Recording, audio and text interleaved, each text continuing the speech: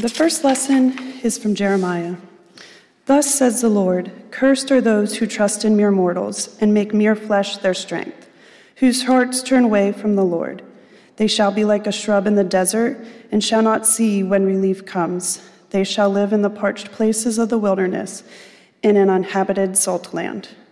Blessed are those who trust in the Lord, whose trust is in the Lord. They shall be like a tree planted by water, sending out its roots by the stream. It shall not fear when heat comes, and its leaves shall stay green. In the year of drought, it is not anxious, and it does not cease to bear fruit.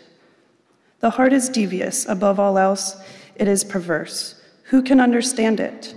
I, the Lord, test the mind and search the heart, to give to all according to their ways, according to the fruit of their doings. Psalm 1 will be read responsively.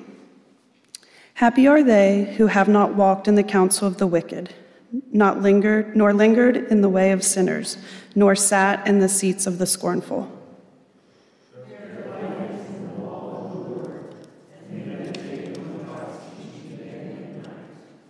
They are like trees planted by streams of water, bearing fruit in due season, with leaves that do not wither. Everything they do shall prosper.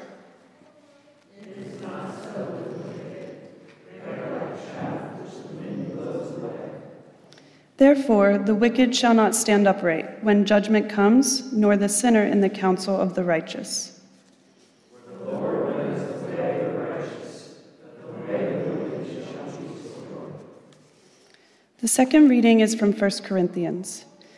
Now, if Christ is proclaimed as raised from the dead, how can some of you say there is no resurrection of the dead? If there is no resurrection of the dead, then Christ has not been raised. And if Christ has not been raised, then our proclamation has been in vain, and your faith has been in vain. We are even found to be misrepresenting God, because we testified of God that he raised Christ, whom he did not raise, if it is true that the dead are not raised. For if the dead are not raised, then Christ has not been raised. If Christ has not been raised, your faith is futile, and you are still in your sins. Then those also who have died in Christ have perished. If for this life only we have hoped in Christ, we are of all people most pitied. But in fact, Christ has been raised from the dead, the first fruits of those who died.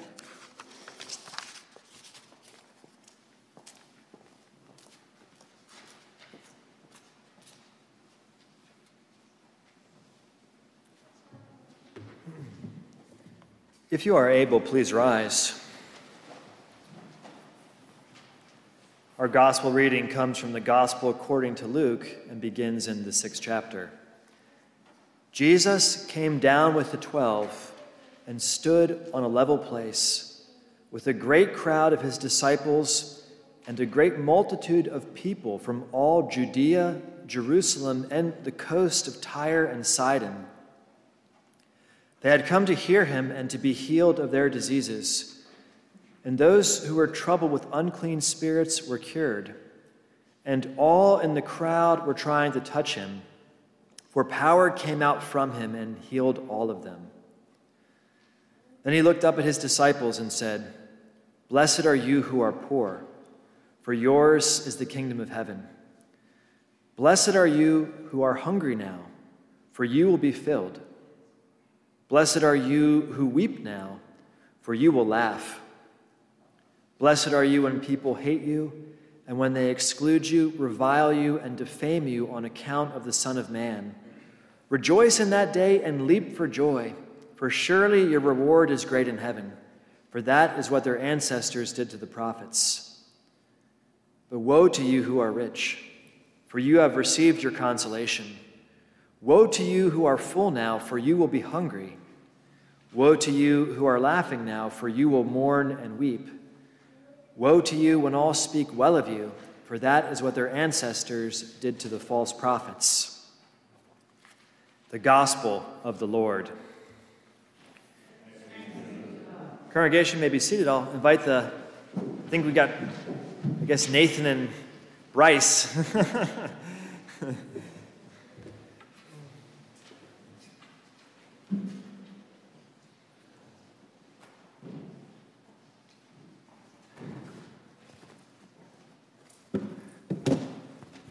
Hey, Bryce, how are you?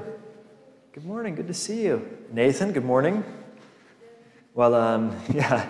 So, boys, there's something exciting on TV tonight. Do you know what it is, Bryce?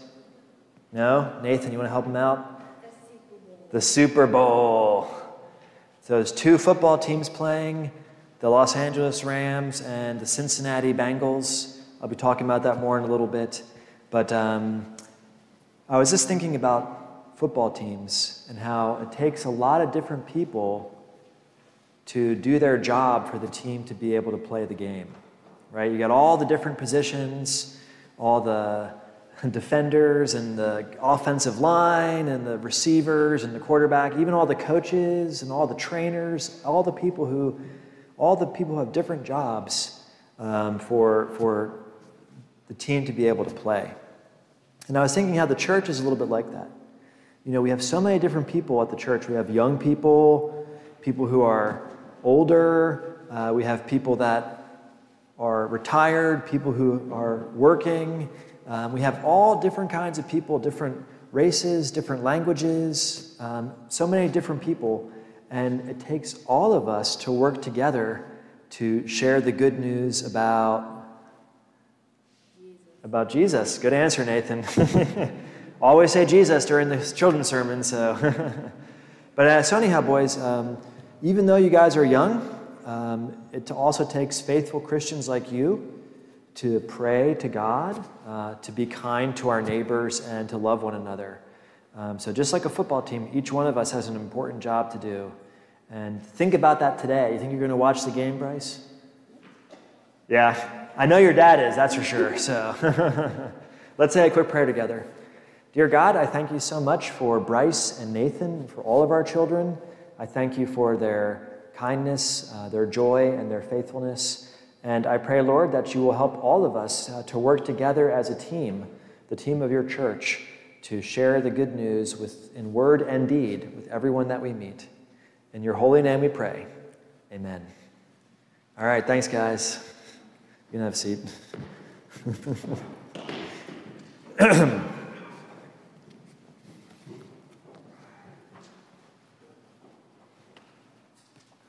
Well, speaking of sports, I guess sports make for easy metaphors, so I guess preachers tend to talk about sports perhaps more than we should, but have you all been watching the Olympics lately?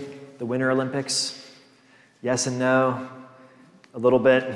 Some? I hope I didn't miss the Jamaican bobsled team yet. I've been waiting 24 years for them to be back in the Olympics. I was the age of our confirmation students when that classic piece of cinema called Cool Runnings was out with the legendary John Candy, but anyhow, they're back after 24 years. But anyhow, I was thinking about this past week about the sort of tension that it requires for the athletes of that caliber, you know. And they're under such immense pressure to perform at the highest level. There's so many people watching them. Some of these people, their whole country is hoping that they're going to win. And so the expectations are so high. But yet, on the other hand, they have to relax, right? You know, if you're an athlete and you are too nervous, you're likely to make a mistake, to fall. And even with training, right? It's like, on the one hand, you have to train extremely hard to be a professional athlete or to be an Olympic athlete. But at the same time, if you train too hard, you can risk getting an injury. But if you don't train hard enough, you're not going to succeed. So there's a real tension there. There's a real tension. It's a very fine line these athletes must walk. Recently, I was reading some books about space with my son Nathan, and it was talking about how the astronauts have to exercise for like 2 hours a day, 2 or 3 hours a day. But the reason for that is because there's no gravity in space, and so if they don't exercise, their muscles become weak, and then when they come back to Earth, they're hardly even able to stand up because of the lack of tension, the lack of resistance in their lives. So the reason I mention that is I think there's a lot of tension in today's gospel story.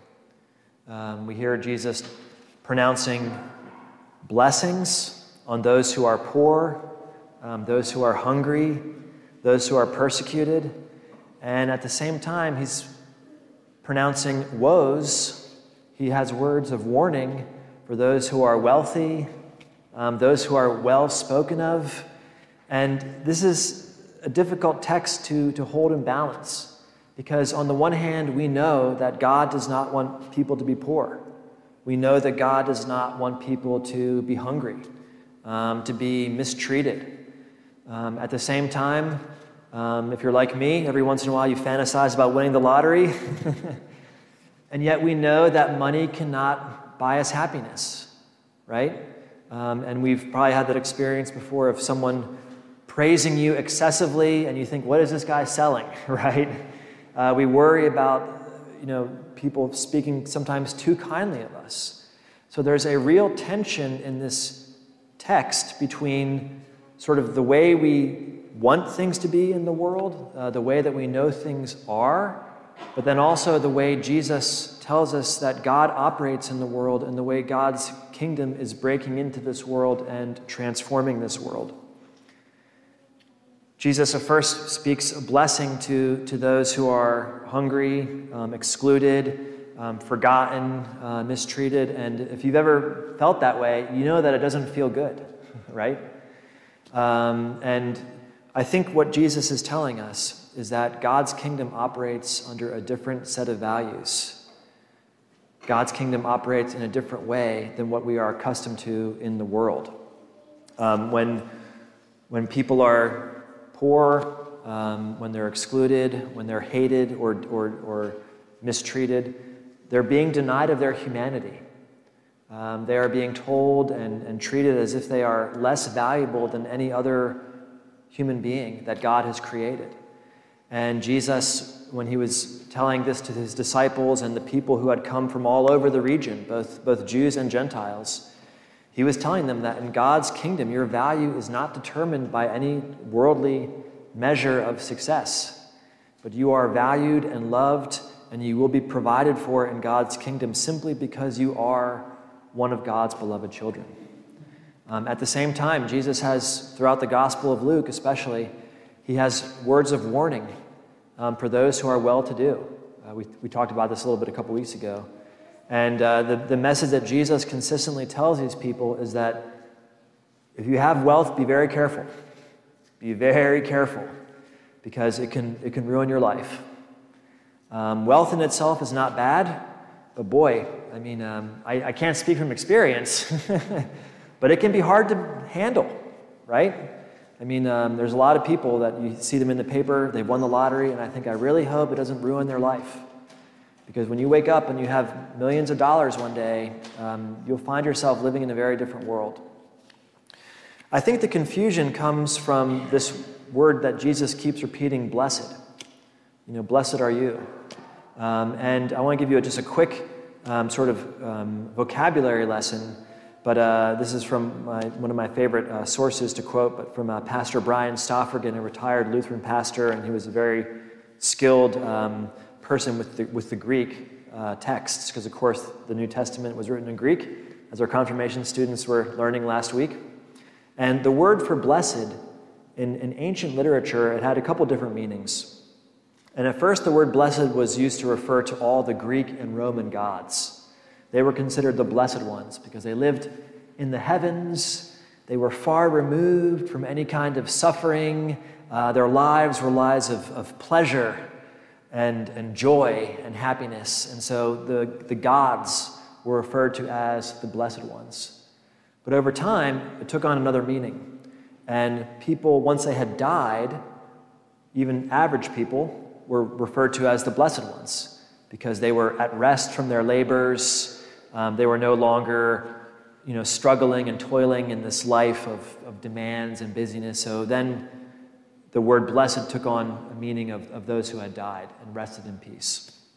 But finally, in the time of Jesus, the word blessed had taken on a third meaning, and it came to mean the elite, the well-to-do, those who are politically powerful, those who were wealthy, who had vast estates, and the 1% of their day, because they were considered blessed because they were far removed from the cares and concerns of the common people.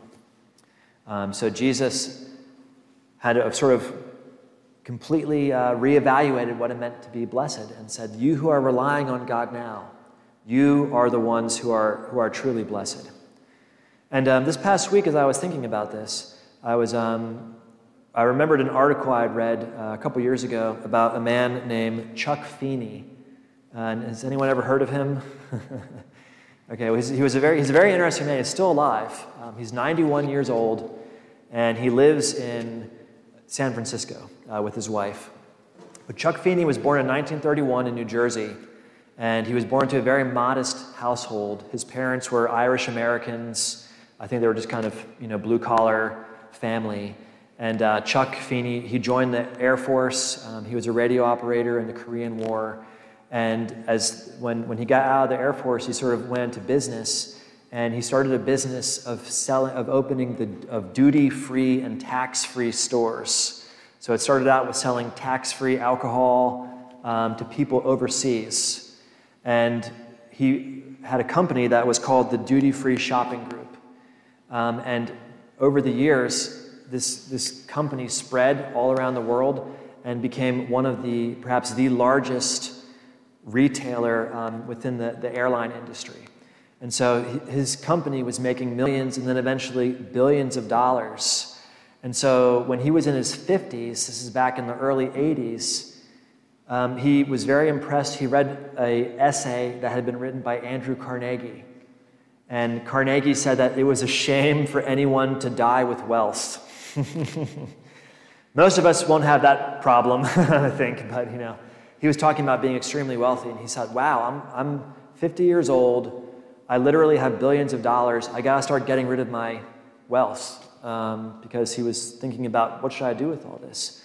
So in 1982, he founded a group that was called the Atlantic Philanthropies Fund. And his business partners did not know this, but he transferred all of his share in the duty-free shopping company, which at that time was about $500 million. He transferred all of his shares of the company. They were being held by this trust. No one knew this. And then over the next 30 years, he set out to get rid of all of his money. And he donated, by the end of his life, he had donated over $8 billion in charity. And most of it went to universities and for like healthcare and childcare and things like this. And so it only came out many years later when he had sold all of his, it came out by accident, he had sold all of his shares in the Louis Vuitton Hennessy Corporation of a luxury brand company. And that's when people first realized that he was giving away his fortune. And so he acquired a nickname. He became known as the James Bond of philanthropy because of his secretive nature and clandestine nature of giving away all his wealth. So if anyone was blessed or blessed by worldly standards, it was Chuck Feeney. It was a true rags to riches story. He acquired more wealth than any of us could possibly imagine what to do with. But then he spent the whole later half of his life getting rid of it and giving it to others to make communities a better place. And now he just lives in a 2-bedroom apartment. I think I read in an article that he has just enough money in the bank to live off the interest. And he lives in a 2-bedroom apartment with his wife. So that, I think, is what Jesus is talking about when he warns us about the dangers of wealth, but also promises blessings to those who are in need.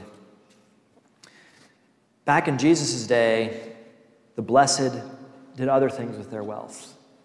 Of course, we all know that Jesus lived in the days of the Roman Empire, and one of the ways that the Romans kept people happy, that they kept them entertained, was with circuses.